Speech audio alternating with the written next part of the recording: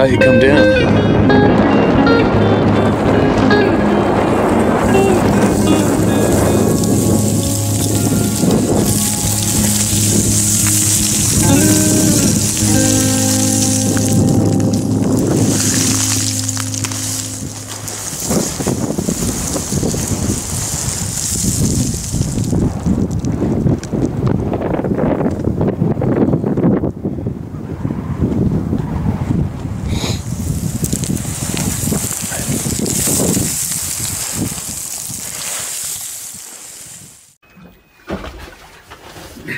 Alright, here we are.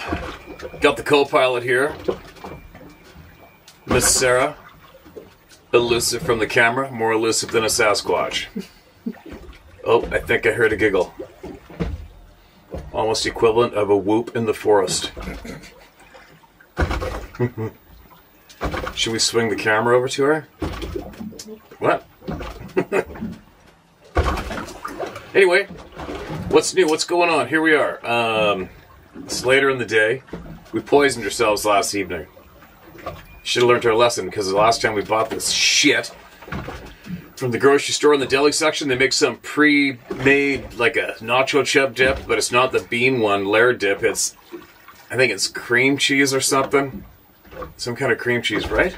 Cream cheese mixed with sour cream. Cream cheese and sour cream? Maybe that's it. No, because we've had that before. So and then the crab and the prawns. Well, it's the white cream cheesy sour cream mix in the bottom, about 2 inches. And then they put a thin layer of, like, what's that other stuff? Salsa, sort of? Seafood sauce. Seafood salsa. And then shavings of that fake crab. And they sprinkle a handful of cooked shrimp on top. Tastes great. Sarah woke up first for 3 hours or 4 hours in the middle of the night, not doing too good. And then I followed through at about, it's really woke me up. It hit me at 5 in the morning or 4:30. And it was so nasty. Upset stomach, you know that stomach pain where you think you're having a heart attack? Really sucked. So, no fishing this morning with the fleet. And we finally got over it, sort of, still a little groggy. I just went out and put the prawn traps out so we catch some fresh, hopefully get enough fresh prawns for dinner tonight. There we go, that's the update. Now, what else can I say? Remember that somebody sent in the picture of the fairy in the palm of the hand photo? Whole bunch of you, a slew sent in that picture's been around the internet forever and made by somebody. So to the person that made up, it was their uncle, blah, blah, blah, and emailed us in. What'd you get out of it? Right? There you go. Great effort. Great effort. Great time of life spent. Anyway, no big deal. Moving along. Here we go. This is a book I found that I probably, unfortunately, passed on a few times because of the length of the email. It is a hugie. This is the first one I came across, so I'm diving in. And Sarah just asked me if I proofread it. No, I didn't. I never do. I don't have time. This is titled My Bigfoot Sighting When I Was 9 and Other Encounters. Hello, Steve. First, I want to say, feel free to use my name. I am Mary Catherine Butcher Lentz. This is my first email to you. I'm originally from Clay, West Virginia, and I now reside in the capital city of Charleston, West Virginia. Been to Charleston. I will warn you now, this is a very long email, but it has to be.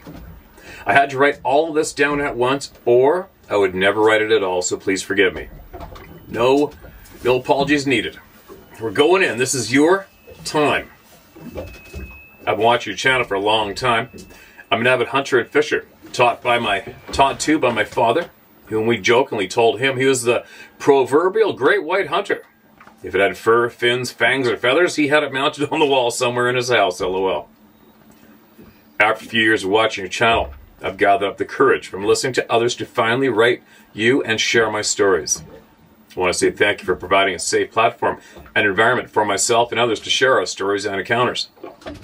After listening to the scientist tell his story about his missing time, I've gathered up the courage to send in my stories and encounters, for I too have had 2 of missing time. But I'm getting ahead of myself. First, let me tell you of my Bigfoot encounters. Encounter number 1. Are we moving anywhere? Just a minute. Alright. We're anchored up behind an island. Encounter number 1. When I was 9 years old, my family and I lived in the town of Clay, West Virginia. My younger brother and I each had a bedroom in the upstairs portion of our home. We lived across the street from a family grocery store. It was summertime in 1974 and I was 9 years old. I was awakened by some strange noises, banging sounds from across the street. There was but one single street light in front of the grocery store that lit up half the parking lot. I looked out of my window and I could see what I thought was a man going through the trash cans at the side of the store. Our house was on an embankment above the street, so I had a bird's eye view of what was going on. This man grabbed 3 trash bags, threw them over his shoulder, and started walking closer towards the street light. As he got closer towards the front of the grocery store, I could see that he was really tall. And in my child's mind, I saw that he was wearing a black fur coat, and it was summertime. There was an awning on the front of the store, and he had to walk around that awning.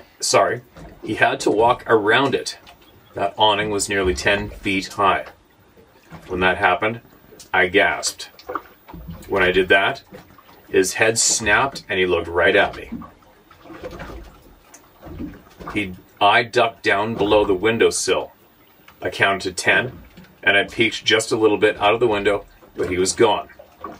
A couple weeks later, I heard the same sounds again, and when I looked out, he was back in the trash cans. This time, I stayed deathly quiet, and I didn't stand directly in front of the window. I kept the curtain drawn and just barely peeked. This time, he carried the trash bags again. But this time, I could smell the garbage. Oh, it smelled awful. I'll never forget that smell. And he used the sidewalk again, walking in front of the store. But this time he looked up at the house. How could he see me? I only used one little bit of an eye to look out the curtain, and I was way down low, and it was at least 150 feet. And I never saw that one again. Wow. Encounter number 2. Fast forward, fall of 76, late October. The area is Devil's Backbone, Clay County. Nicholas County line, West Virginia. My uncle had a hunting cabin that he and my father used. My family went up a week before deer hunting season was to start to prepare it. My mother and I cleaned the inside. My dad, my brother Phil, and 2 of my male cousins, Ricky and Jimmy, cleaned up the yard, cut firewood, cleaned up the outhouse, a barn, and general maintenance. Dad had to work night shift at the mine, so he left the rest of us at the cabin at night during that week. Things were fine the first 2 nights, and on the 3rd night, all hell broke loose. We had 2 of our hunting dogs with us, a beagle and a Walker coonhound. It was after dark. Mom and I were playing cards, and the boys are playing a board game. First, the dog started barking back at the kitchen door. Mom grabbed a shotgun, ordered us, all of us, children, to the bedroom at the center of the house. This was an old farmhouse we were using. That's the way it was designed. Something was hitting the outside of the house, and hard. And all of a sudden we heard a blood-curdling scream/growl at the front of the house, and that's when the dogs went under one of the beds and refused to come out. My youngest brother joined them. My male cousins were both seniors in high school, and they wanted to go outside. My mother said no. She had started a fire, and all of the fireplaces, and turned off all the lights, and she put us all into beds. And she set up that night, and we had no telephone there. Something was throwing rocks up onto the roof. We could hear them rolling down the tin roof. Every hour or so, we would hear another scream, and something hit the side of the house again. Whatever was out there really was trying to scare us bad. Mom would say, "That ain't no bear." I eventually fell asleep. The next morning, when Dad got off work at the coal mines at Wyden, he came by.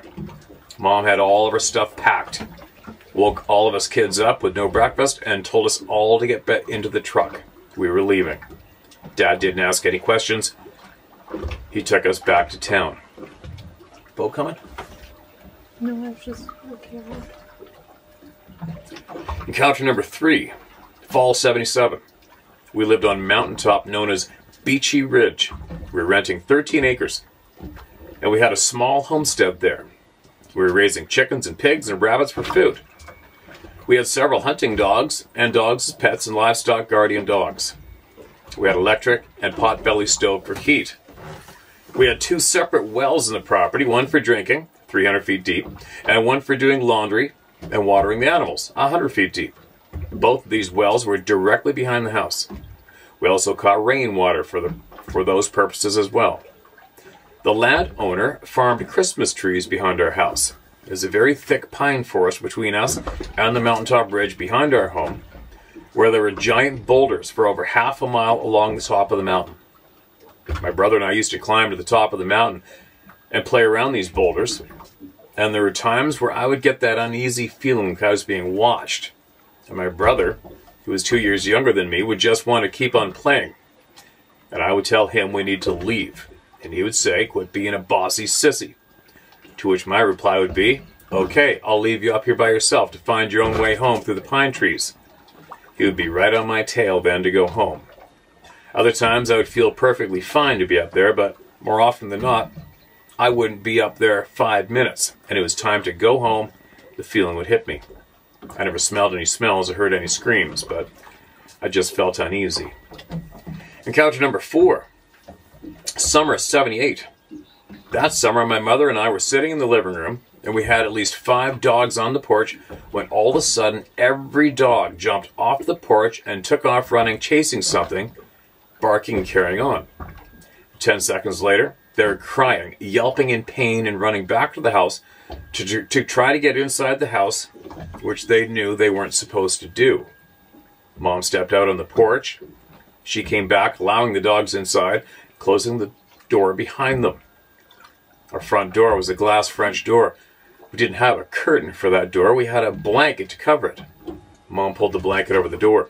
She said, "Be quiet," then whispered, "Get my shotgun." I ran to the gun cabinet, got the 12 gauge, a box of shells, handed it to her. As she slowly loaded it, she says, "Go back to your bedroom with your brother." My brother was back in his room. I asked, "What is it, Mom?" She said that thing followed us back here from the cabin.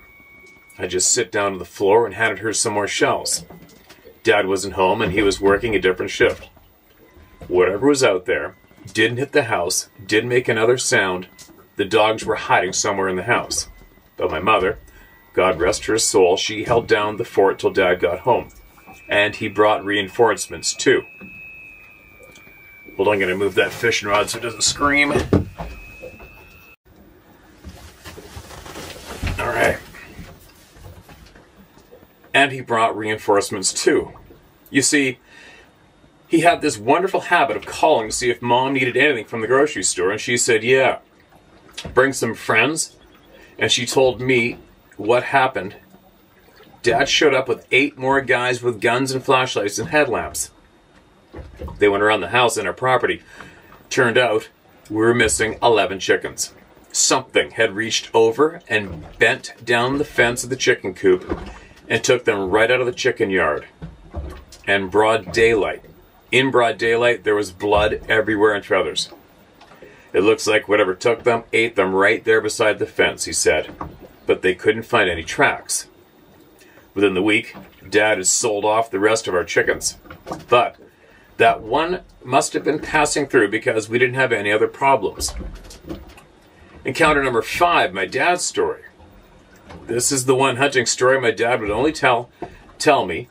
Happened to him while coon hunting in the summer of 76. Dad went coon hunting with a friend of his named, I'll call him Mr. G. Dad and Mr. G were great hunting buddies. Dad had a pedigree Walker coonhound named Pretty Boy. Dad took my brother, who was 11, and Mr. G took 2 of his 4 sons at that time. They were 13 and 11. It was early in the evening, just after dark, and they had turned the dogs loose, and they had just hit a hot trail that could tell by the way the dogs were barking. The dogs had treed one early, so the hunters caught up with their dogs to catch the raccoon. They're up on a high ridge. They had 5 dogs with them, and they were all barking like crazy. When they finally got to where the animals were, Dad said they smelled a dead animal nearby. But the dogs were concentrating on what was up in the tree. They had the boys grab the dogs, put them on a leash to pull them away from the tree. And as they did, that something up in the tree began to growl. And it did not sound like a coon. First they thought the dogs may have treated a bear. But this sound a bigger and meaner. They shined their lights up into the tree, but they couldn't see anything. Whatever was up there, it was absorbing the light. It was so dark. They can see something black. It was blocking the branches and the light would not pass through it. But they could not discern what it was. And then it screamed. And about 30 seconds later, something on the opposite ridge behind them screamed back. My dad said, "Let's get the hell out of here." By then, the dogs had their tails tucked between their legs and were pulling the boys back down the hill by their leashes. They only had to go down to the bottom of the hill they were on to get to the truck. But between them and the truck was a fence. A fence of 3-strand barbed wire about halfway down the mountain. They were walking at a pretty good pace when they heard a large tree crack and fall over, and there was no wind. Dad says, for what he could recollect, there was no noise except for no tree frogs and no night sounds at all, just the tree crashing. He said he felt like his head was stuck in a bucket, like the woods were all completely empty except for their breathing and crunching their feet on the leaves as they ran. Like almost every word they spoke echoed when they said, "Hurry." Something else echoed their words. When they were almost to the fence, I could hear something walking in the woods crashing, footsteps, like a man running through the woods behind them. That's when Dad said, "Let go of the dogs. They know where the truck is." When the boys let go of the dogs, they took off running down towards the truck. Dad and Mr. G helped the boys through the fencing, and we're just starting through themselves when Dad said it sounded like a bulldozer was coming down up the hillside. Everyone took off running towards the truck, holding the room flashlight in one form or another. The fathers holding their sons' hands. When they got there, the dogs had hopped up on the tailgate and were in the back of the truck in their boxes, just waiting for their owners to close the door. He said he felt so much pressure in his head and on his body, it was like he was underwater. He wouldn't admit this till years later that he was so scared. Everybody loaded up, and they took off with the crashing sound, headed towards the truck. Dad said they got about 100 feet when something stepped out onto the side of the road and had to be at least 10 feet tall and 4 feet thick. It was black and hairy and had red glowing eyes. Mr. G swerved to the left side of the road and pushed down the gas pedal. Dad said that thing could have reached out its arm and grabbed the truck, but it just stood there as they drove past. He said, "I think it just wanted to let us know it was there and wanted us to see it." That the area that they went hunting at was in Clay County, West Virginia, over near a community called Big Otter. The people over there call that area Booger Holler. Old-timers in these parts used to call what we called Bigfoot boogers. Both my parents have heard stories growing up in the 1940s and 50s. Don't stay out late or the boogers will get you. Encounter number 6, my missing time, story number 1. In the fall of 2004, I was working as a restaurant manager in Charleston, West Virginia, for a company called Shoney's. My husband and I were raising 2 small children and his teenage son from his first marriage that they had joint custody with his first wife. 2 weekends a month, my stepson would spend weekends with his mother, and I would take him to the town of Spencer, over in Roane County, West Virginia. That's approximately 60 miles north from where we lived in South Charleston. I had to go to work that Friday morning at 5 a.m., getting off at 4 p.m. I got home by 4:30. I had to change, grabbed the stepson and his luggage, hopped into my royal blue 99 Geo Prism, 5-speed 4-door, and took off for the town of Spencer, West Virginia. An hour and a half later, I was dropping him off at his mother's mobile home. I only stayed for a few moments for a personal pit stop. The weather was starting to turn, and I wanted to get home before it started to rain. By the time I left, it was 6:15 p.m. I remember getting just a few miles outside of town and starting down a mountainside where there was a large wooden building enclosed with chain-link fence that acted like a state road garage. On my right, as I continued to head south on Old State Route 119, where they stored road salt, and there was railing for the road on my right, and it was foggy because it had rained through there. And being up in the mountain ridge, I was darting down the side of the mountain and driving through the fog bank to get down to the valley. Now, the road I was traveling was 119. This is a twisty, turning road headed towards the town of Clendenin. And I was in for a 30-mile trip, and I'm driving a manual shift. I know that I'll have to downshift a lot, hit the brakes a lot, and a lot of switchbacks to get down this mountain. And as it's starting to get dark, the next thing I know, I'm driving flatland, and I'm looking at a mailbox in front of my car, and I'm doing about 40 miles per hour, which is way too fast for this road. I swerve to the left, and I'm ending up in somebody's yard. I swerve back to the right, which cuts me back onto the road. It's pitch dark. I downshift, slow down, and within less than 100 yards, I find a place to pull over and turn my car off. My cell phone's ringing in my shirt pocket, and I answer it. It's my husband asking me where the hell I am. And I don't know. I don't know what time is it. I say, hold on, I almost wrecked the car. He says, where are you? I said, I don't know. With the headlights on, I look around, I see a street sign, I recognize it, and I'm 2 miles from the interstate? I've just traveled 30 miles? How can that be? My husband informs me it's 1 in the morning. 6 hours and 45 minutes to drive 13 miles, and I don't remember where I've been. And 6 hours and 45 minutes to get there? What's going on? What has happened to me? Why aren't you home? I start crying. I tell him I don't know. I tell him what just happened. He says, stay put, I'm coming to get you. About 45 minutes later, he and his brother show up. Now, my husband cannot drive a manual shift, so his brother drives my car, and he drives me home in his brother's car. And I'm still crying and shaking all the way home. And another weird thing is, when I got home, my bra was on wrong side out. Ew. That's creepy, creepy, creepy. And not uncommon, unfortunately. My second encounter missing time, November 2015. My mother passed away from pancreatic cancer suddenly in October of 2015. She and my father had been married almost 52 years. They hunted together every year during deer season. That year, my father asked me to go with him.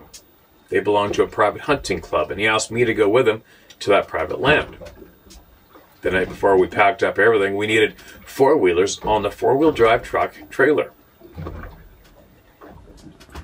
I laid out all my clothes, and it was going to be bitterly cold. I planned on dressing in layers. Dad said he was going to drive me out on the four-wheeler, put me in a tree stand in a grove of trees on top of the ridge. Then he was going to go down to the bottom near the watering hole. He's disabled. Sorry, there's a little bit of punctuation, no big deal. One more time. Then he was going to go down to the bottom near the watering hole. He's disabled. He was going to hunt from the four-wheeler. If I needed him, I could text him on his phone. Otherwise, we would meet up at the truck 1 hour before sunset. He did not want to be out in the woods after dark. Everything went according to plan as I was dropped off before daylight.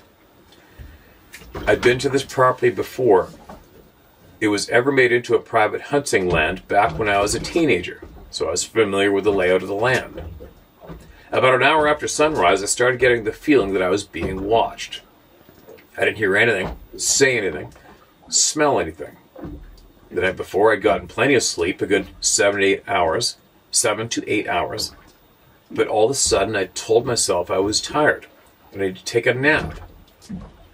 I unloaded my gun, put the bullets in my pocket, laid the firearm up against the tree, I climbed down, walked over, found shelter up against a large rock, took off my coat and laid it down, and lay down on my coat. I took out my cell phone. I looked at the time. It said 6:09 a.m. I then promptly turned it off, and I don't know why. It was like I was dreaming, but I was telling myself I'm going to be okay. I remember laying down on my coat. It was 11 degrees Fahrenheit. That is bone-epping cold. My next moment of consciousness, I was sitting back in the tree stand holding my loaded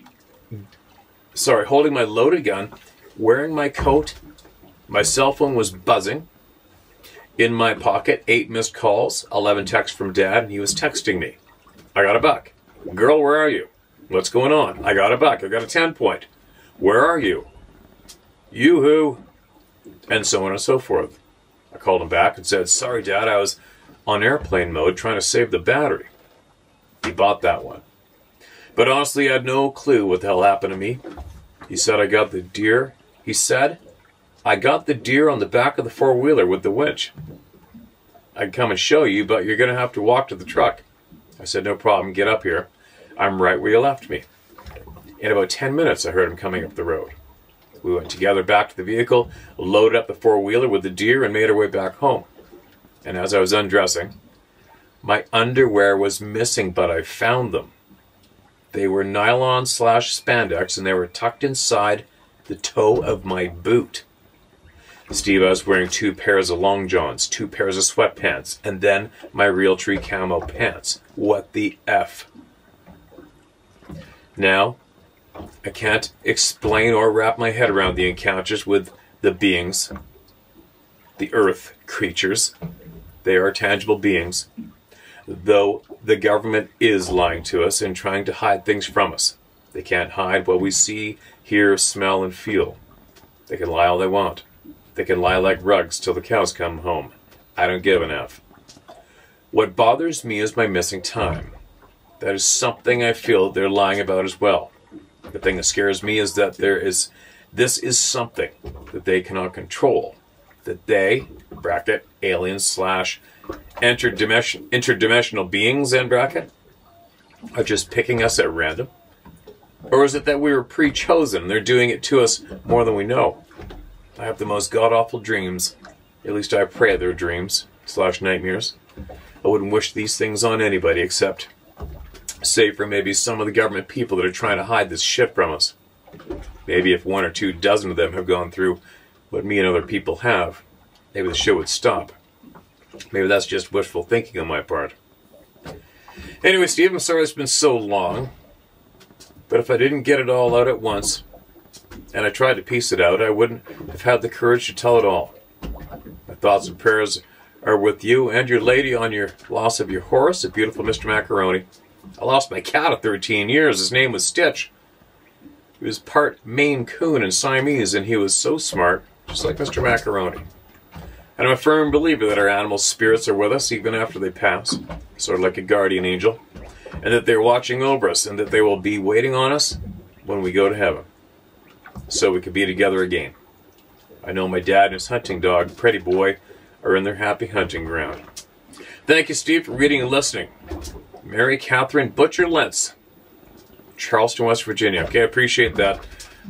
I'm glad you got it all out. That's what we try to encourage everybody to do, right? If you get a chance, if you finally get the courage to share your shit, get it all out. Get it all out in one go, and you did.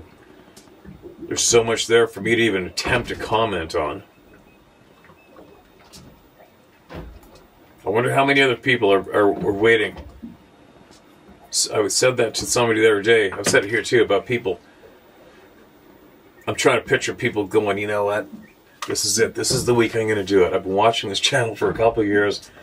I'm going to do it. I'm sending in my story, and then they just can't do it. That's fine. That's all right. In time, or not at all. But share it here. If you get the chance, this is the place to do it. You're going to get it heard word for word, right? Man, there's a lot to take in and think about. West Virginia, there's some crazy mountains around there, isn't there? I'd imagine what it looks like in the autumn. Must be absolutely stunning there. Whew.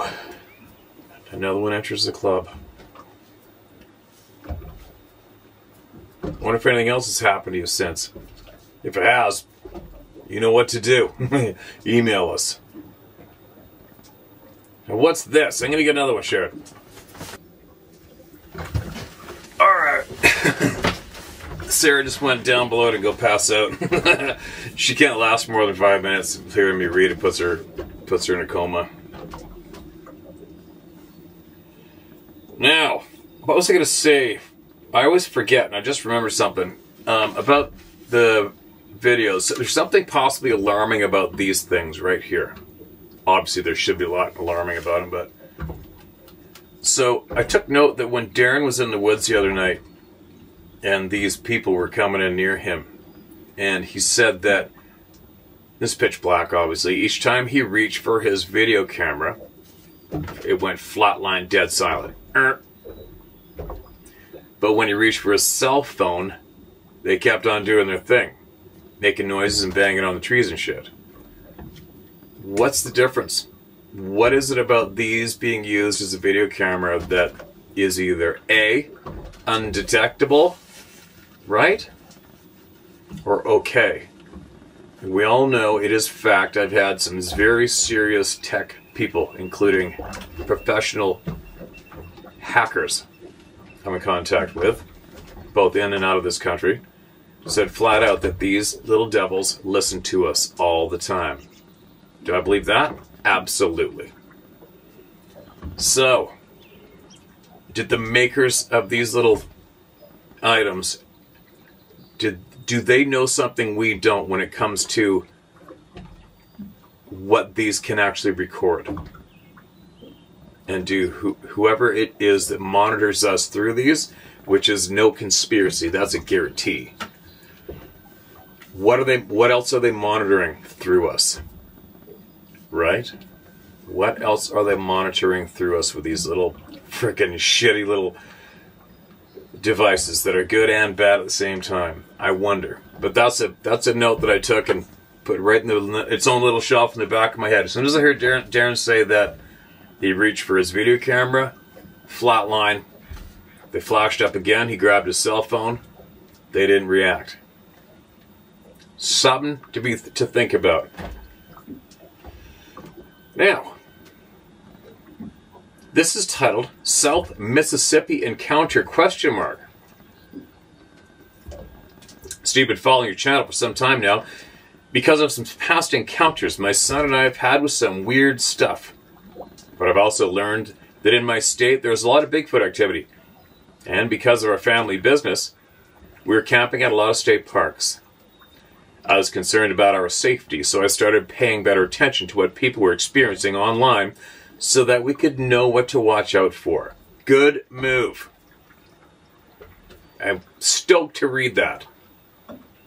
Early on in this process of our own research, we had learned about some ways to identify Bigfoot activity, and this caused us to be somewhat alarmed when we drove into a North Mississippi state park to stay in a cabin for a night. This was December 18th, 2019. We were pretty excited about the park because it had some varied terrain, and we like to hike. Well, upon arrival, what alarmed us was that there were trees bent completely over, and trees still rooted in the ground, but pushed into big X's. My son and I immediately were concerned and knew we had to keep our eyes open. Our cabin was at the far back of the campground, and as it was, just a few days before Christmas, there was almost no one in the park camping. The leaves were off of the trees and the sky was overcast with a cold front threatening to come through, which meant rain, no snow. When we arrived back to our cabin, it was an old CCC cabin made of the logs and timber right there in the park. The cabin was almost 100 years old and very impressive in that it was still standing and in fairly reasonable condition. As I walked up to the door to unlock it, an owl started hooting. Then another alarm to me because it was still in the daylight and not even close to sunset. Yes, it was overcast, but not dark yet, and I felt unnerved because the owl was only seemingly a few yards from me. The sound was coming right at me. It hooted several times.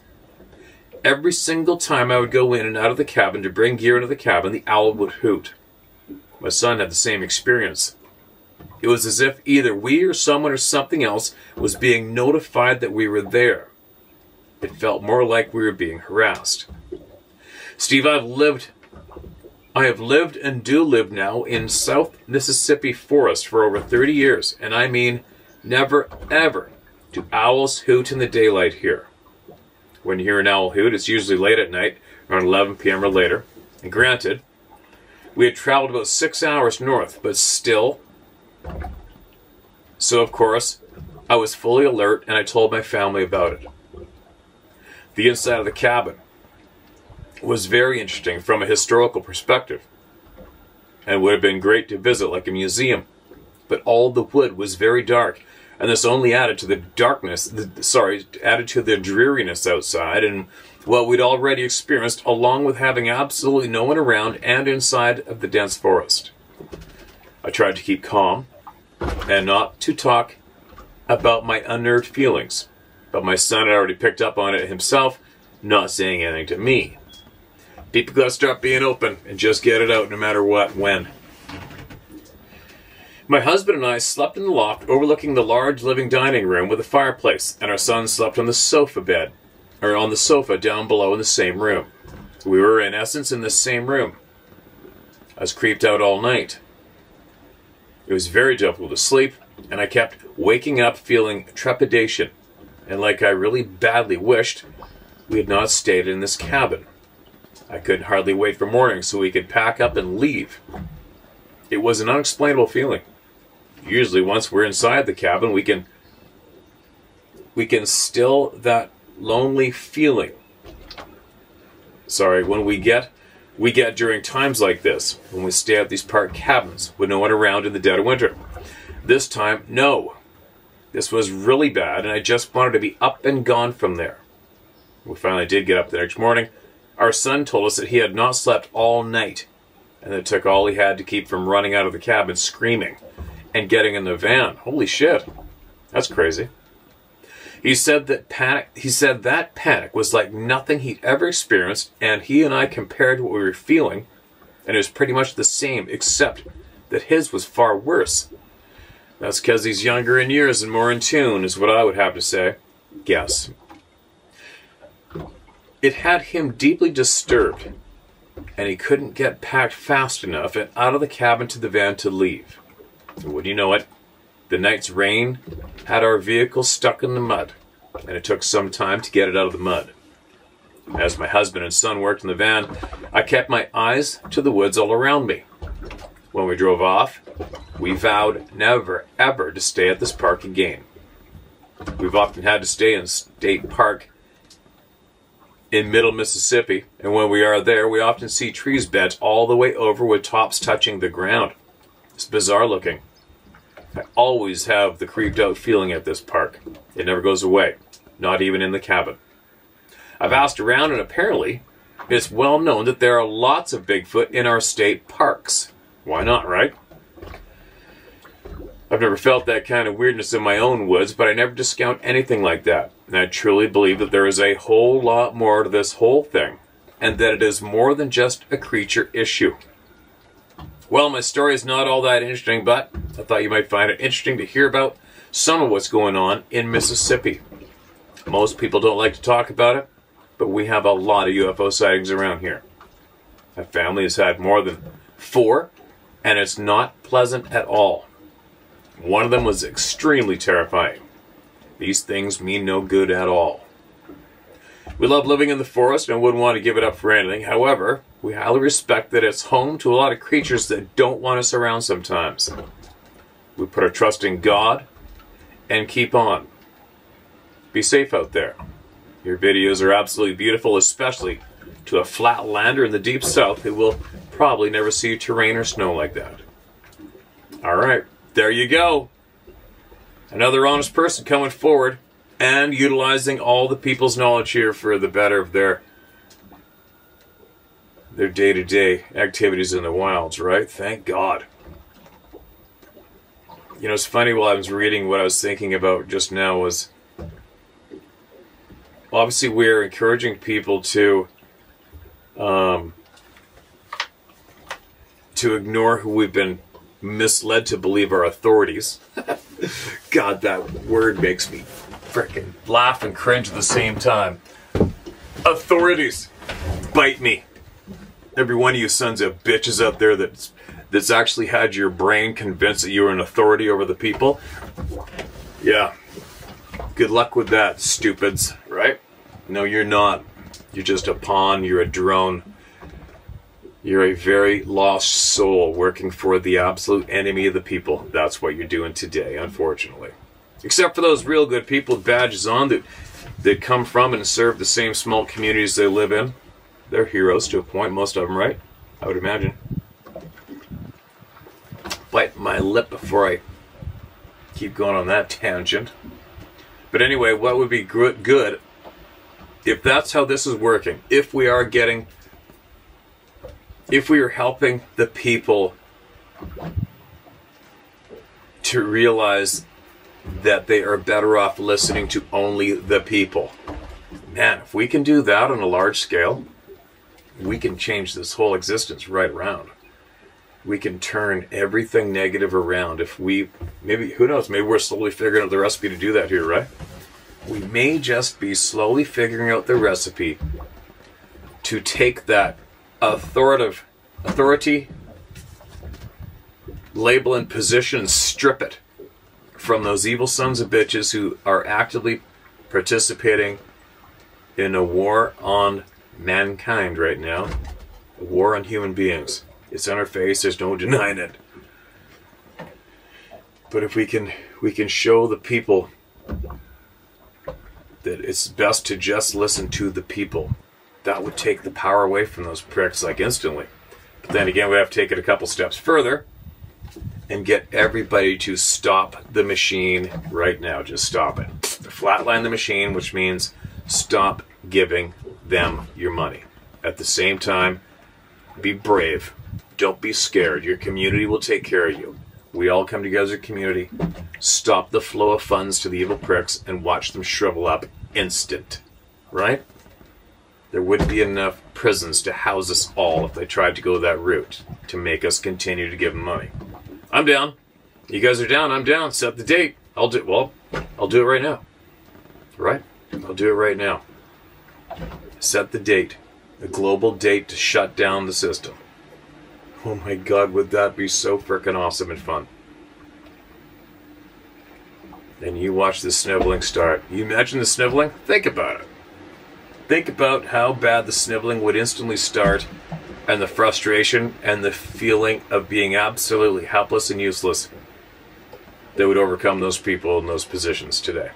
If all of you just stopped. Just stop. Boom. Stop giving your money. Now what are you going to do? What are you going to do now? You're going to put billions of people in jail?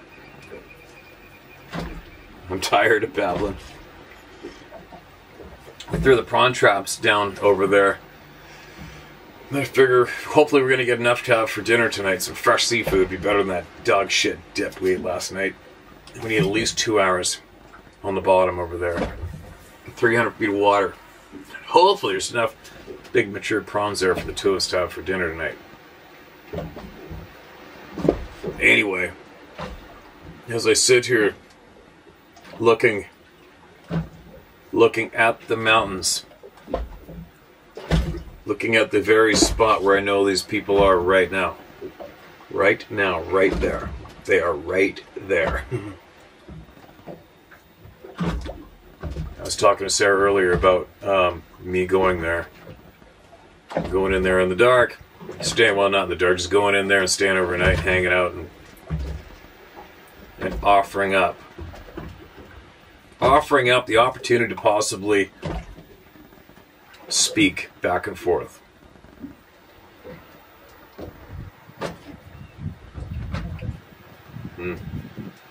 See, I don't even know what to say to that yet. Go with my gut. I'm tempted to do it. I think I'm going to do it, but ultimately I won't know until I hit that trailhead. The ultimate answer. I should probably go go with Darren, go check out those bones, see if they're still there. I'd almost at this point of the game, I'd lay down big money bet that those bones are from a bear, considering they left that bear claw in his backpack. Anyway, there we go. I'll be back tomorrow again. And the next day, and the next day, and the next day. Even though I got guests coming, I still pull this off. And you gotta think, what's it been now? It's been, I don't know how many years. 4 years? 2, 3, 4, 5 years? 5 years. Could you imagine if you had to actually speak to someone who wanted to laugh at the topic, and then you told them flat out, well, actually, there's one place where they've been reading eyewitness testimonies for 5 years straight. Reading eyewitness testimonies for 5 years straight. And then some brains will still go, yeah, but I need some proof. Oh my God. God, I hope we can turn it around and erase the dumb assness out of people. Anyway. There we go. Share my story at howtohunt.com. I'll remember to put that email link in the description below. The How to Hunt store for Sarah's decals, stickers. I think there's still some of those left in there, and then her usual hats and shit, t-shirts. What else? I don't have a link for something else in there. I don't know. Keep my eye on this boat. He better not be going for my prawn traps.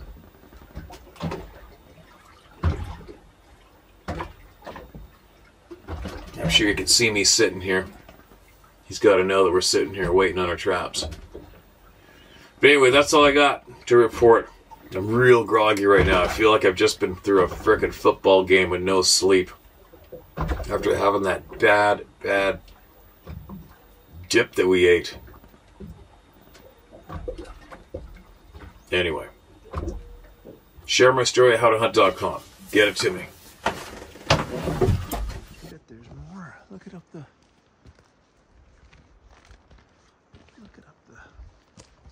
hill. What is it with me and bones and trees? Look at that.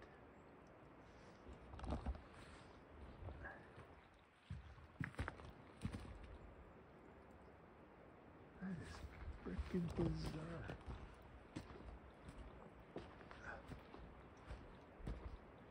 I can't get near it, but I'm gonna just...